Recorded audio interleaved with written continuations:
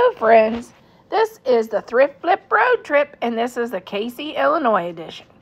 Our host is the Crafty Cousins and Unicorn Dust Designs. And the guest host is Crafting with Indiana Jones. Please check out their channel and the playlist in the description box for more fun thrift flip. I bought one I bought two of them actually. And I thought, since I'm practicing painting my chickens, that hopefully I will have one of these in my sale tonight. We'll see if it turns out. Maybe I'll be able to bring you up over here. So it is a fantastic day to stay inside, stay warm, and shop from the comfort of your home over on Virtual Home Decor Marketplace. It's great that we have, nobody would want to get out on a day like that today and go to a craft show. Even if you could find a craft show in this frigid, cold weather.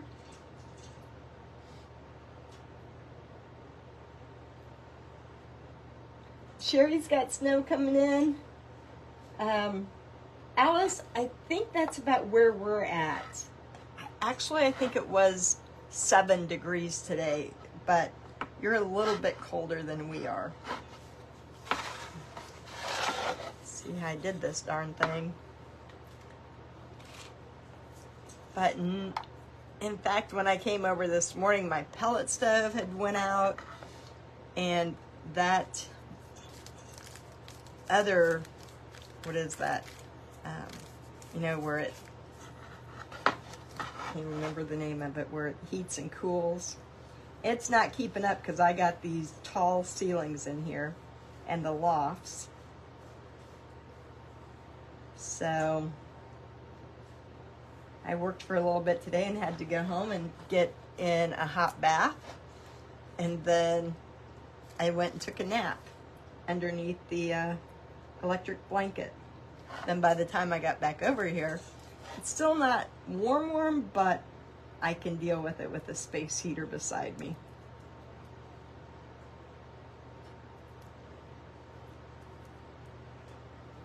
That makes it a little bit easier.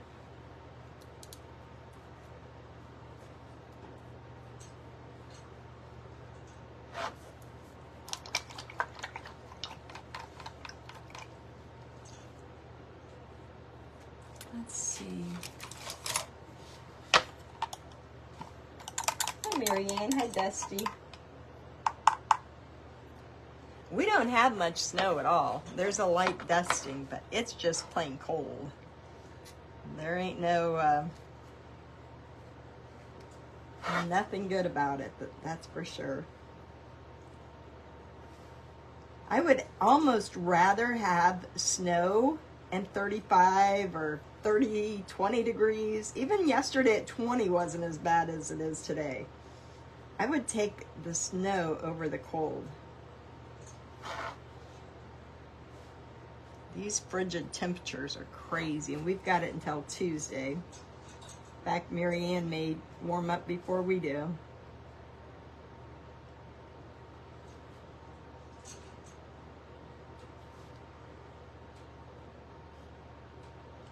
Okay, last night I put long hairs on my chicken, and I got called out for it from some friends. It was a nice call out. I guess a chicken has feathers, not long hair. 12 degrees where you are, Sherry. It's a great day to stay inside and watch Virtual Home Decor Marketplace. You can't go anywhere. There's nothing.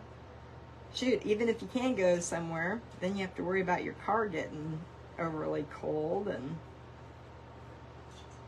it's kind of nice here that kids don't have school tomorrow, being Martin Luther King's birthday. Okay, let me try to make these a little bit shorter.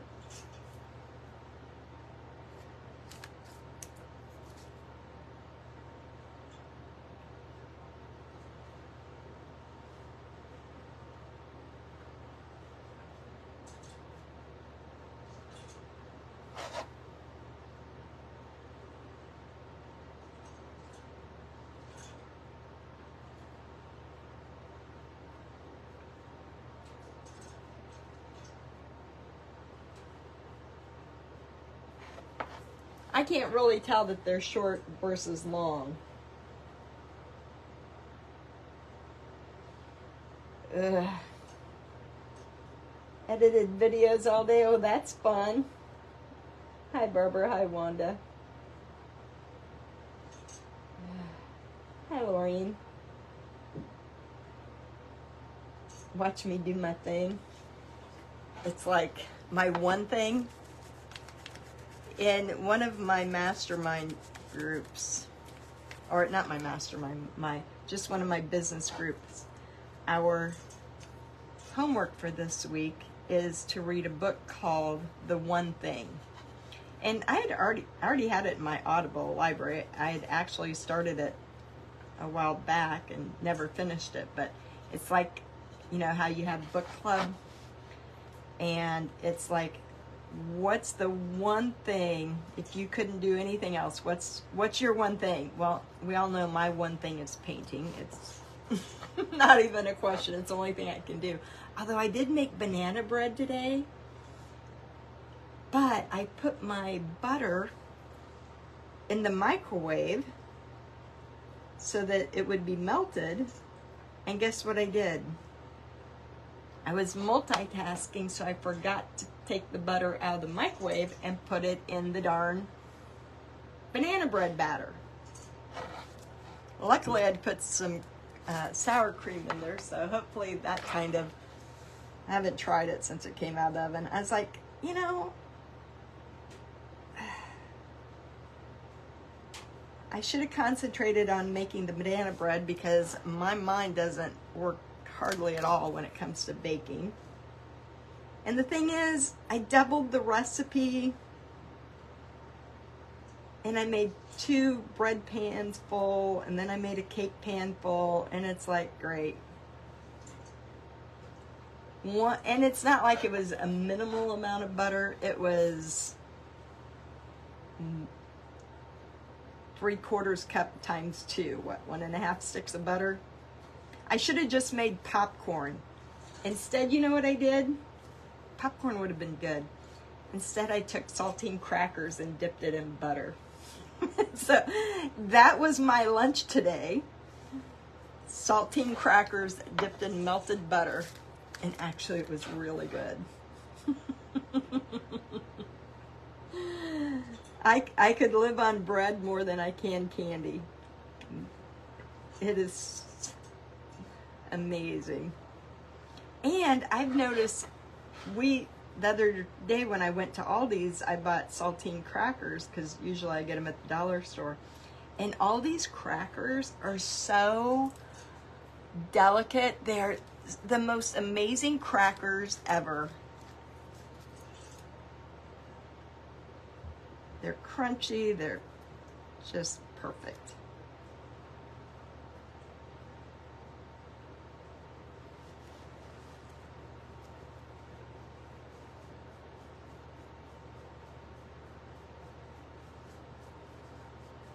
So I'll never buy my crackers anywhere else now from now on.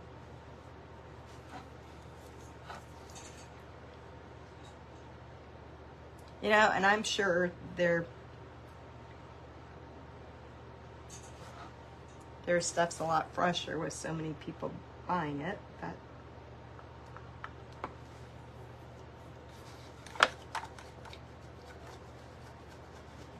$58 degrees. Holy cow, Wanda, enjoy. Hi, Brenda. Cooking channel. Nah, that's not very good when I forget the butter. And I only did it because I had bananas that were really overripe, you know, when they're perfect for that. So my decision of the day was, do I take a few minutes and make banana bread, or do I throw them away? And at this point, I'm thinking I should have just thrown them away. But we will see.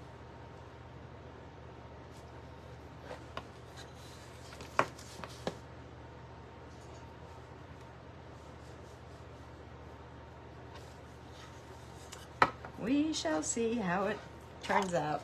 And, you know, I usually crave things like that.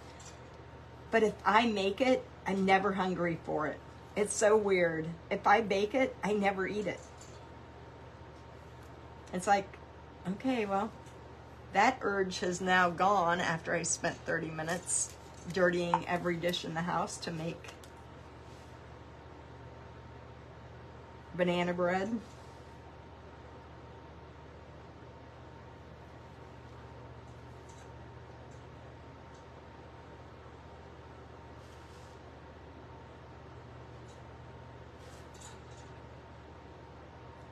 And then I ate my weight in gold with the crackers, and I ate a whole sleeve of saltine crackers dipped in butter. So,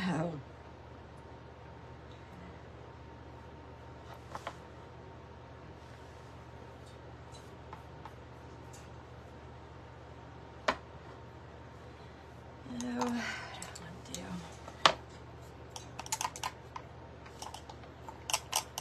Hey, Sandy.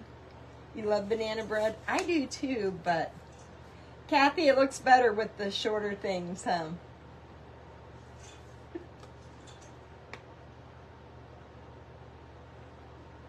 Oh, Sherry, I love it. My grandma used to make that. Instead of Rice Krispies, she'd put popcorn in it. And that was how she made her popcorn balls.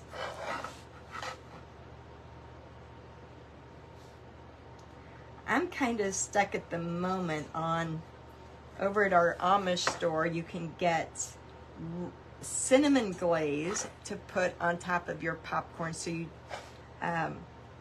turn your popcorn into that candied cinnamon taste. Oh, that's to die for too.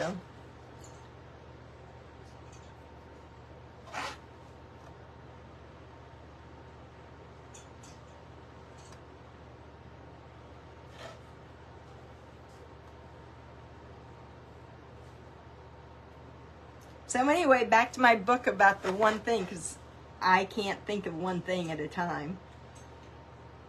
It said to do every day the one thing that you're most known for. So it's like every day I should get up, and the first thing I should do every day is paint, at least one painting a day. So, because sometimes I only paint a couple times a week.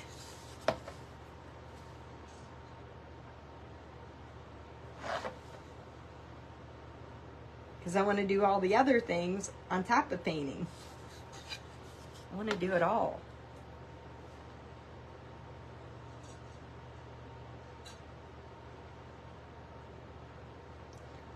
So before book club, that's my goal starting tomorrow morning, is go live and paint one thing. Even if I don't go live, because even if I hate to paint and it doesn't turn out. And that does happen quite a bit. It's like, just because I paint doesn't mean it always comes out. Now, it's kind of like when people ask me to do a lettering thing. It's like, if I haven't lettered for 4 or 5 days before I try to teach other people to paint, to letter, it ain't gonna happen. Because I gotta get myself back in the habit of doing it.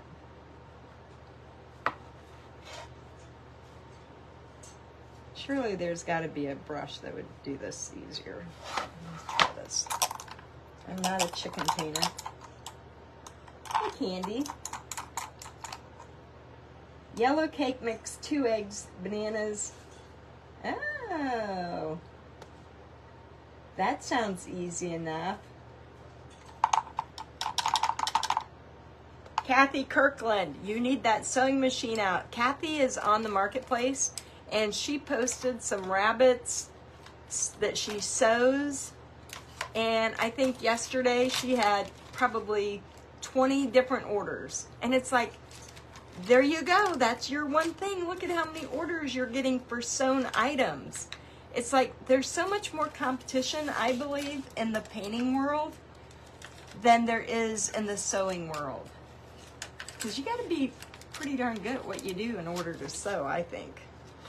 And when I saw how many people were ordering her rabbit, I'm like, well, there's her one thing that she needs to focus on. Because you know what? There's not too many people that do that. Seems like everybody paints, or everybody, you know, maybe does faux food or whatever the thing is. But Kathy is really quick and fast at painting. At sewing.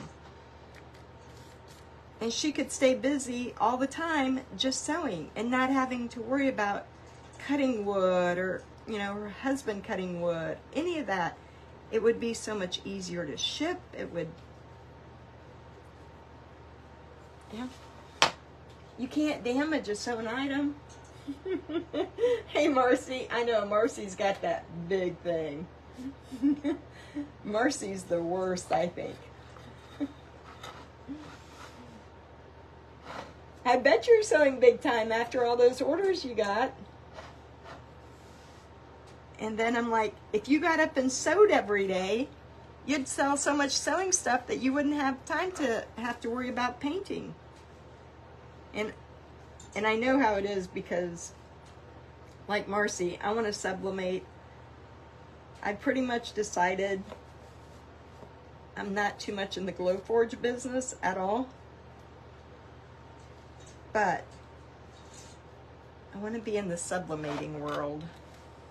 Maybe. No, actually, keeping my focus on the one thing, and that's my painting group. That's me painting and growing my painting group. And my coach last year told me, he's like, you're fishing out of everybody else's pond. You need to keep your focus on what you do best. And you know what? I followed his guidelines, and I had an amazing launch. And it's like, well, instead of painting all the things, I need to just concentrate on my painting group and let all the other things go. So that's my goal, is to do that 4 to 6 times every year. So that's kind of my goal. I know, I get bored doing the same thing too.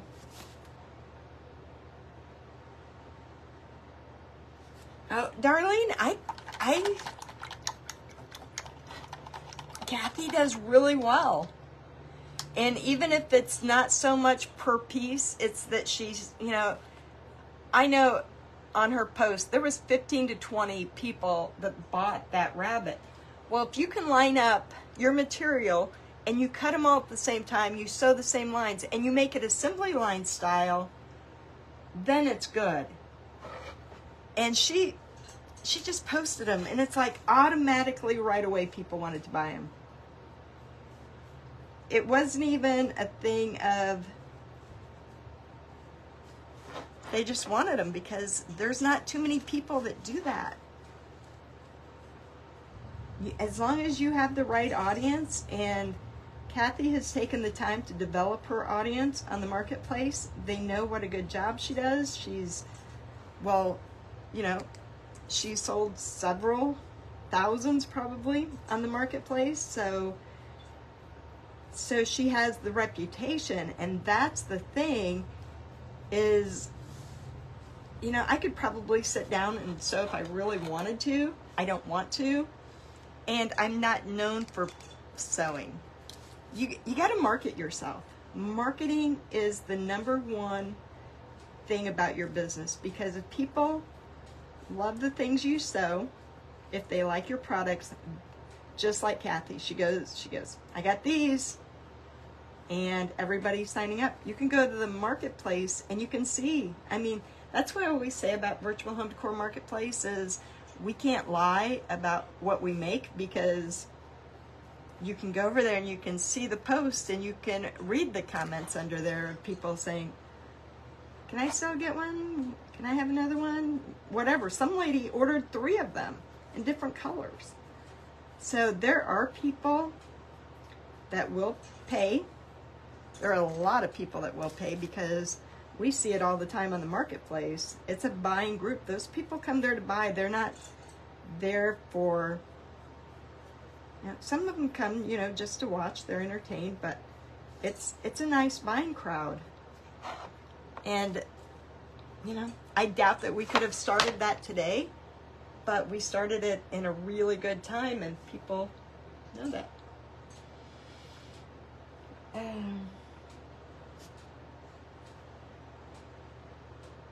See, Darlene, you should focus on the one thing.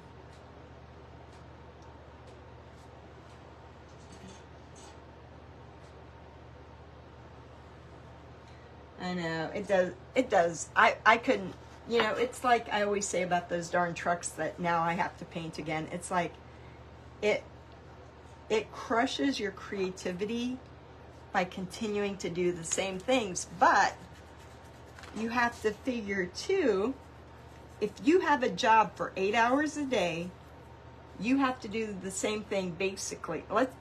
And I don't mean this saying whatever, but if you went to a factory every day, what do you do for 8 hours? Sometimes you have overtime. What is that one thing you have to do over and over and over for 8 hours out of the day? But then you go home and you got another 6 or 7 hours that you can do what you enjoy. So it's not like, it's like when you had a job, you had to go to a job and you did the same things every day. And that's what, people will ask, don't you get tired of painting? And I want to say, but I got tired of going into the lawyer's office for 14 years and typing out bankruptcies and wills and divorces. And we did the same 3 things for 14 years.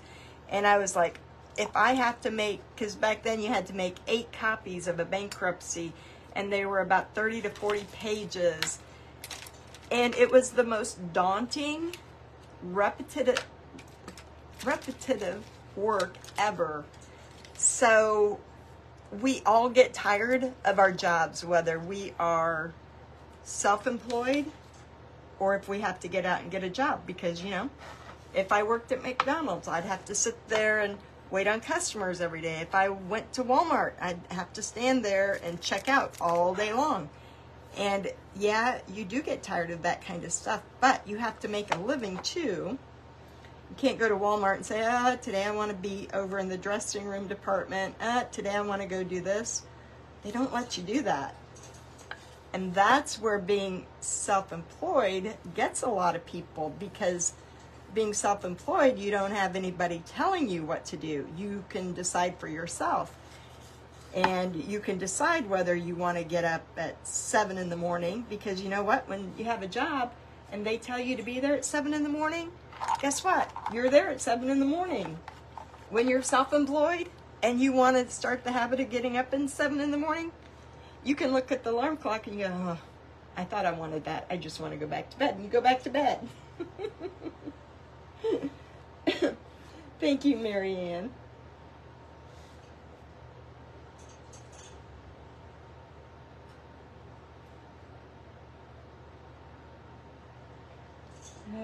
Janice, are you a paralegal? I was too, for 14 years right out of high school. I was one before that. That was 1982. And we were the second law firm to ever go with a computer. And back then it was word processors. And I still took shorthand and still used a dictaphone and did all the things. But you know what? It was me and one attorney and 5 different law offices. And if I would commit myself to work as hard for myself as what I worked for him, it'd be crazy the difference my job would have if I put in the same dedication. I mean, we were so busy that there was one time that I didn't take a vacation for like 3 or 4 years. But I loved what I did, but I don't have that dedication for myself. And I still get a lot done. I'm not saying that I don't, but I could do so much better if I would focus on the one thing. So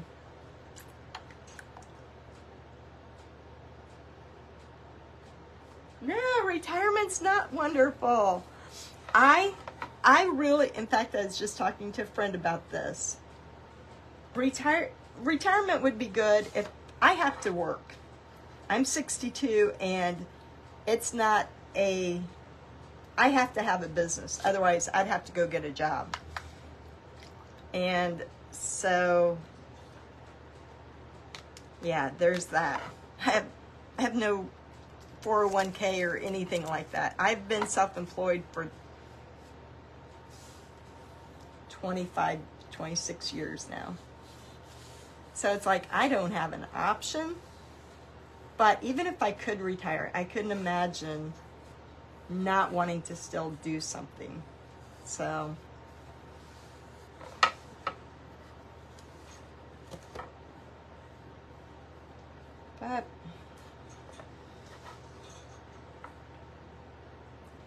but I love doing what I do now. So would I do it? Would I start all over and do it back in the day? Kathy Kirkland and I did craft shows together for years. And would I go back to the craft show world if I had a choice? Absolutely never in my life would I have ever done that again. Never. That was the hardest job I've ever had, was doing craft shows. With my husband, raised our kids. We were all four together, 24/7. 35 to 40 craft shows a year. I always say that if I pass away and I get a chance to go up there and God says, you have a choice. You can either stay here or you can go back and you can live your life exactly every single detail that you did before. I would say, nope, I'm good. I'm good. Just let me stay here. I don't want to go do that again.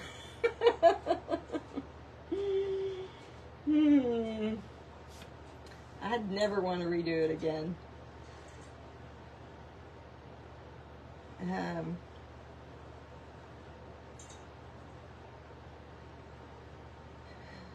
I know. I work harder now, but I'm not as organized as I was.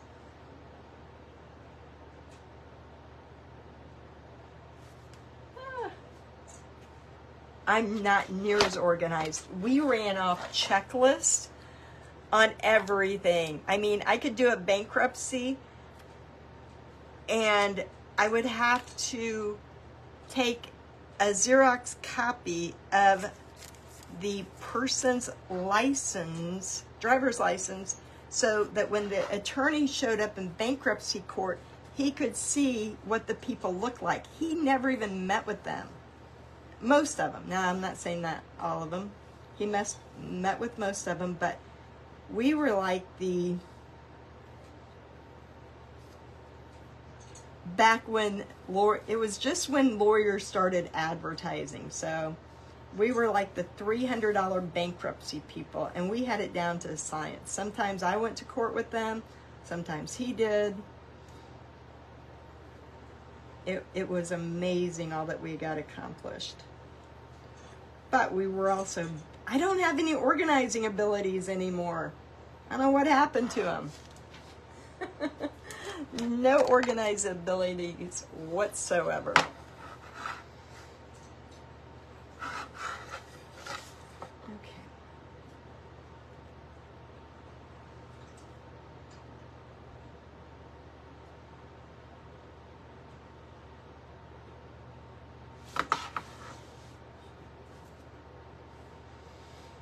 I did put some down here.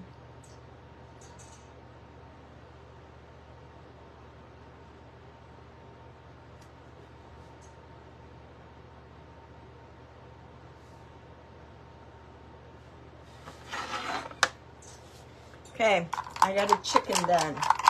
So this little chicken, oh, I really want a word here.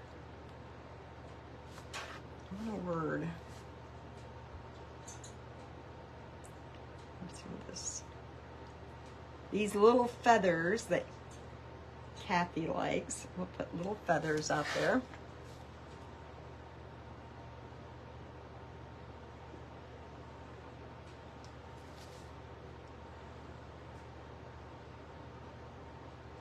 And then I'm going to show you what I got coming up on my sale tonight. No, I'm not an attorney. I worked for an attorney. But when you file bankruptcy, there is no real judge involved. You go in front of, at the time, they were called, I don't Anyway, the guy was a real estate agent. And he just went in and sat at a table with him, and there was no judge in charge of a bankruptcy. Can't remember the name of them. But so I could go in, because they'd only ask you questions or ask the client questions if they had, a question about the form that I filled out. So it wasn't like it's not really a courtroom. It's a room inside of the courthouse. I don't know if they still do it that way. No, it wasn't an arbitrator. He was I